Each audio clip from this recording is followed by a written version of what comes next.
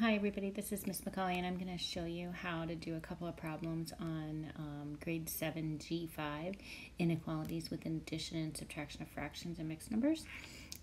Okay, so what you got here, let me see if I can use this pencil.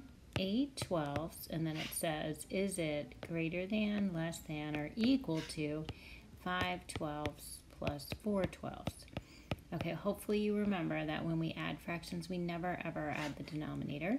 So we just add the numerators as long as the denominators are the same, which they are. So this is simply 9/12. So that makes this a little easier to do. So it would be less than, okay? So that one's pretty simple. Let's go ahead and try another, see if it gets a little harder. Okay, this will be like a little bit harder.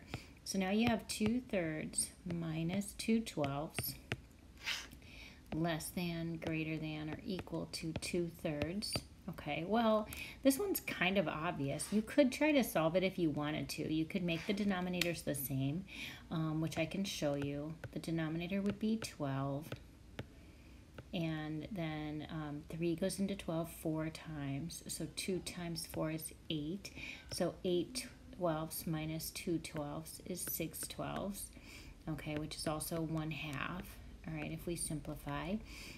But you should also kind of know, this is pretty obvious, like if you have 2/3 here, and here we have 2/3, but we're taking something away from it, this side's obviously going to be smaller because you took something away from 2/3.